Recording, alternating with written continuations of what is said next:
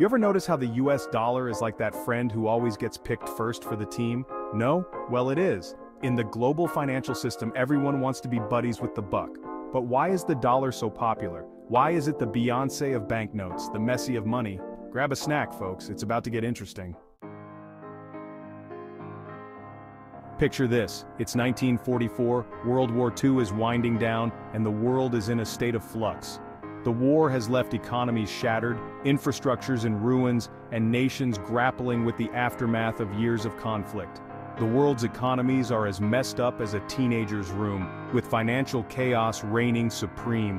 Countries are struggling to stabilize their currencies and rebuild their economies from the ground up. In a bid to restore order, a bunch of countries get together in Bretton Woods, New Hampshire to figure out how to avoid another economic meltdown. This historic conference brings together some of the brightest minds and influential leaders of the time. After intense discussions and negotiations, they decide to create a system where currencies are pegged to the US dollar, which in turn is linked to gold.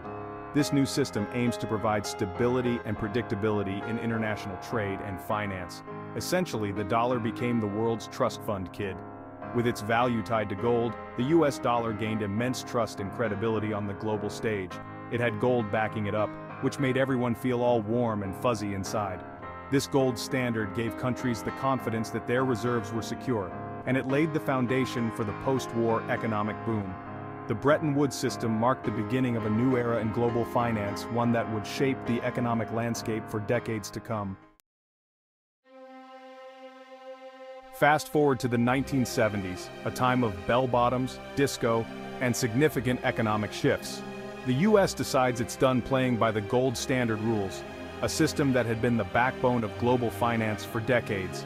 It's like the cool kid at school ditching their uniform, breaking free from the constraints that once defined them.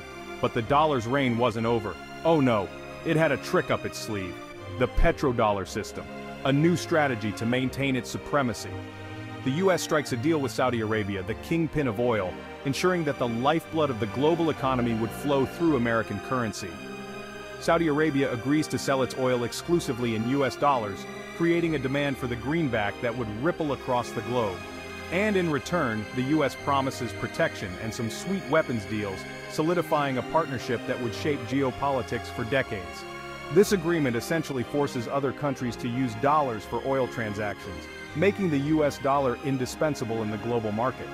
Further cementing the greenback's dominance, this move ensured that the US could wield significant influence over the global economy, leveraging its currency to maintain a position of power. This strategic maneuver wasn't just about economics. It was about control, influence, and the ability to shape the world order. The petrodollar system became a cornerstone of US economic policy, intertwining the fate of the dollar with the global oil market.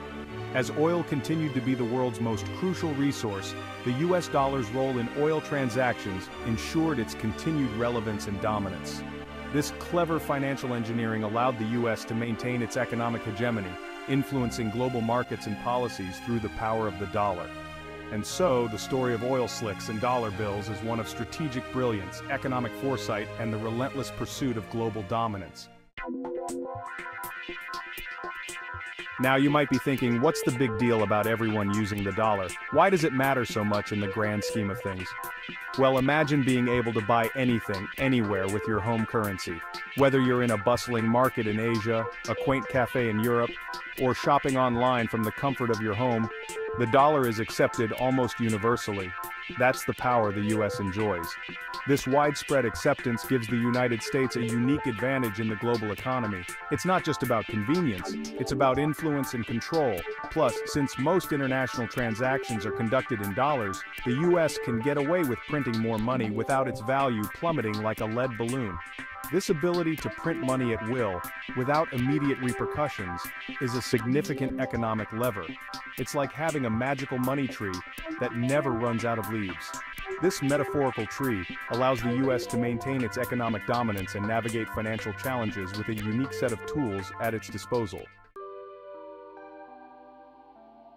So, will the dollar's reign ever end? Some experts predict the rise of other currencies like the Chinese yuan. But let's face it, the dollar has some serious staying power. It's like that comfy old sweater you can't bear to throw away. The US economy, despite its quirks, is still a global powerhouse. Plus, the dollar benefits from inertia. It's just easier for everyone to stick with what they know. The US dollar's journey to the top is a tale of historical coincidences, strategic maneuvering, and a bit of luck. It's the currency equivalent of that friend who accidentally tripped and fell into a pile of money. But hey, all hail the mighty dollar, the currency that proves money really does make the world go round.